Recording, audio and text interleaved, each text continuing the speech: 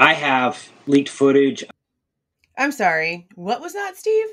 I have leaked footage. I can only imagine Shannon Gray's face when he heard this come out of Steve's mouth, guys.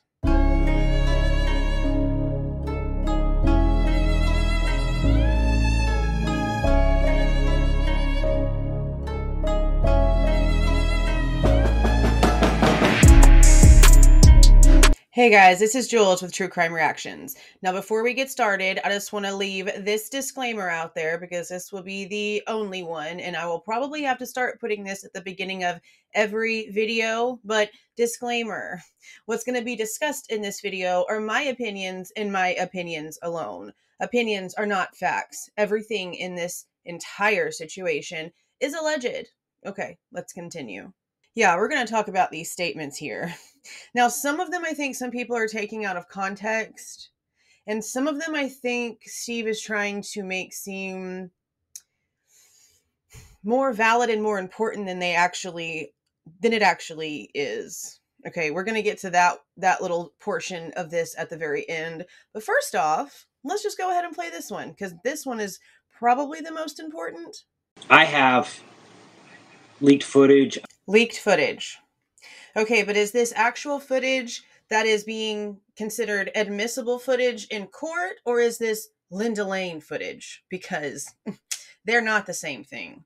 I've seen things that they may have not seen.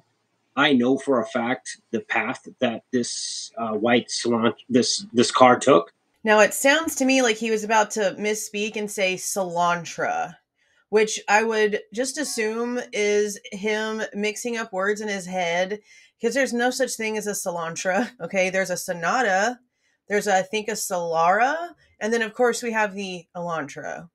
Now, I know that a lot of people took that and were kind of like running with it, saying that it was some sort of whatever, and I mean, it could be, you know, one of those, what do they call them, Freudian slips, right? It could be, especially since we have the body cam footage from whenever Bryan Kohberger was pulled over by that WSU traffic cop, and whenever she was getting the dispatch information back from giving the dispatch officer the license plate, the car came back as a different thing. It didn't come back as an Elantra. I think it actually did come back as a Sonata. I could be wrong on that, but I know for a fact that what was read to the officer from dispatch was not an Elantra, and everyone caught on to that. And so it caught everyone's attention, and it's just crazy to me because the car has been such a huge issue in itself. The car alone is its entire chaotic dumpster fire. I honestly think it was just a mistake and he caught himself, and it was an innocent one at that. But again, I could be wrong. There might be something else he knows that we don't. People are going to wonder what he was doing when he parks in certain locations for extended amount of time. What was he looking at?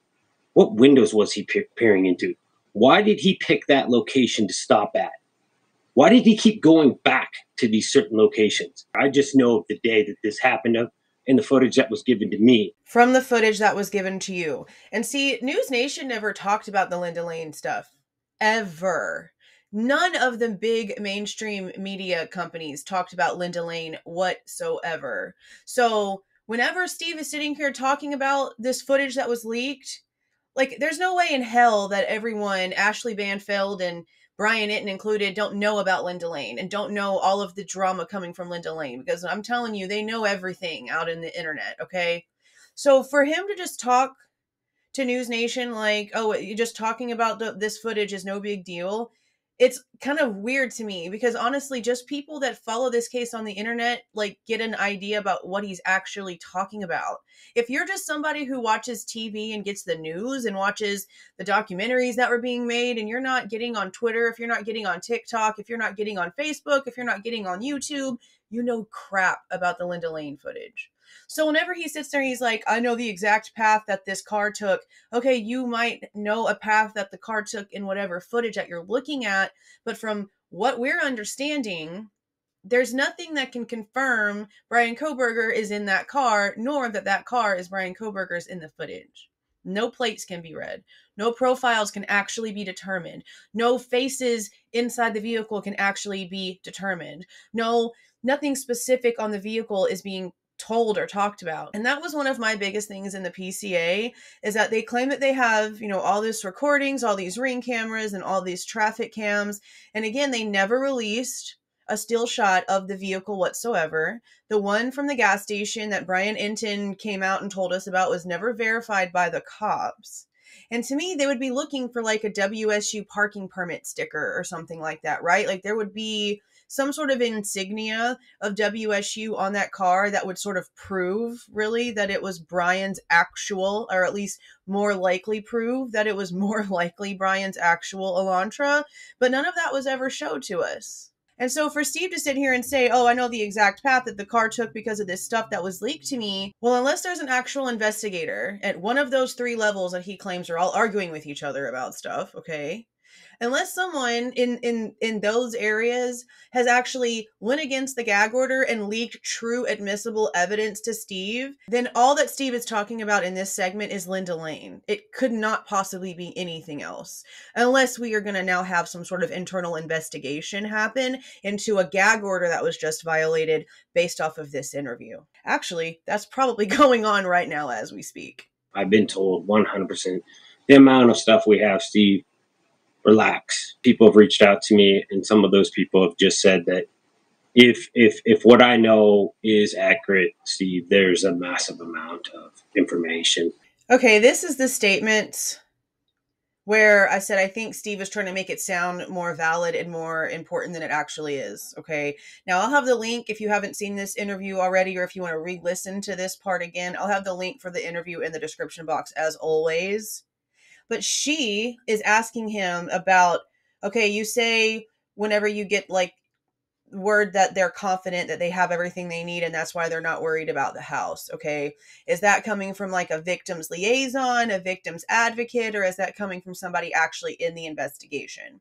Well, his response is more like, well, because I'm really vocal, people reached out to me and said, based off what we know so far, you have nothing to worry about. Okay. Well, all that tells me is that his little YouTube friend that he likes to take pictures with, and people that are on the Facebook group, and people that are, talking to the family and trying to comfort them, are telling Steve, hey, if everything that we know is legit, you have nothing to worry about. There should not be anyone giving the family any information. And as much as the police, or at least it seemed as if the police were not happy with the fact that the Goncalveses were coming out and giving tidbits of information in the beginning, I don't think that they're going to be giving them, or any of the families really, any information like this. Like, they're not going to be handing them over footage. So this is a prime example. This interview is a prime example for why, as much as I do like the fact that the Goncalveses are not letting this just like be quiet, and they're out here making sure that nobody forgets that this is still an issue that needs to be, solved and resolved and all the things. He really should just be talking through his lawyer. Because there's no way that Shannon Gray heard this entire interview and didn't know that he had to start instantly doing damage control. There's probably all kind of phone calls and all kinds of things now being investigated because the feds are now looking at Moscow and who else knows what other agencies are involved in this, looking for an actual leak because of what Steve just said here. These are examples of why they need to stay off of the media. But also, Ashley Banfield kind of knew what she was doing whenever she asked that question. So I think that she prodded it and asked it the way that she did because she was trying to get, I don't know if she was trying to like validate that it was the police that was giving Steve information, or if she was trying to get him to clarify that it's not an actual leak, that it was something else. Because like I said, there's no way that mainstream media, even though they haven't spoken about all this Linda Lane stuff, there's no way that they don't know. And I think that in the back of her mind, in my opinion, she knew that that was what Steve was talking about. And the people that are involved in that leak and all the Linda Lane stuff is most likely who is telling him and comforting him in all of this. Now, I know the prosecution is probably being pretty confident in front of the families. I don't see why they wouldn't be. So, I mean, it wouldn't surprise me at all if Bill Thompson was like, Mr. Goncalves, we got this. We have everything we need and we're completely confident. I understand that. But whenever you're mixing that statement on top of saying, oh, I have leaked footage, you're treading in rough water. Okay. I don't even know another way to say that. You're just doing something that's not safe for the investigation. And I mean, seriously, Are they asking for like a mistrial? Are they asking for something to go wrong here? Because for him to come out and just tell the entire world, oh, I have leaked footage, and the people that basically leaked me this footage are telling me we have nothing to worry about. That is all of the gag orders being violated at one time. In my opinion, massive, massive gag order violation.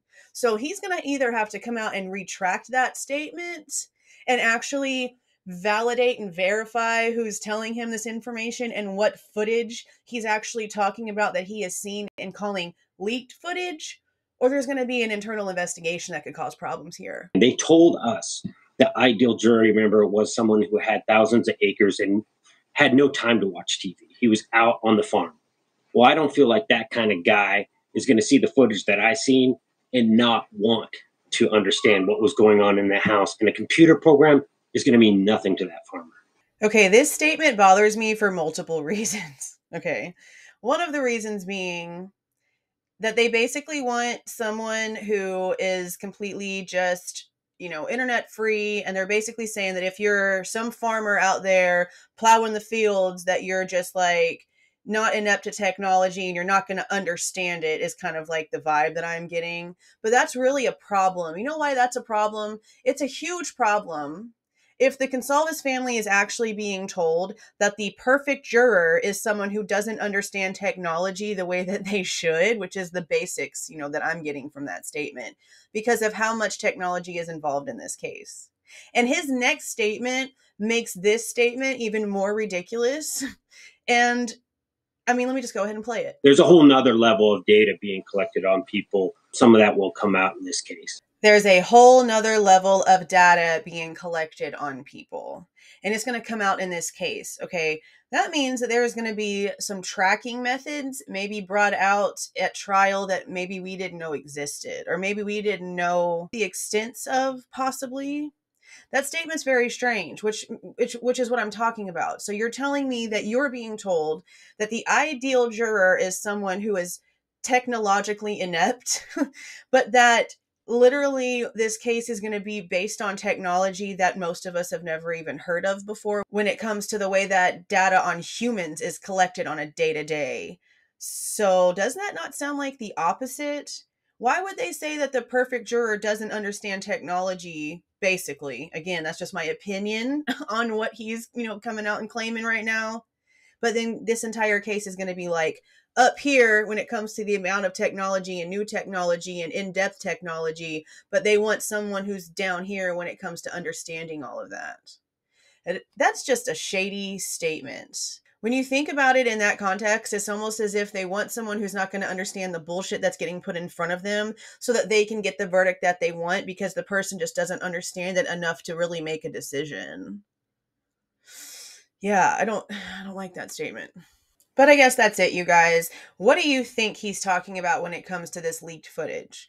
Do you think he's actually been given admissible evidence footage to look at from the actual investigators? Or is he talking about Linda Lane and making it sound as if it's legit?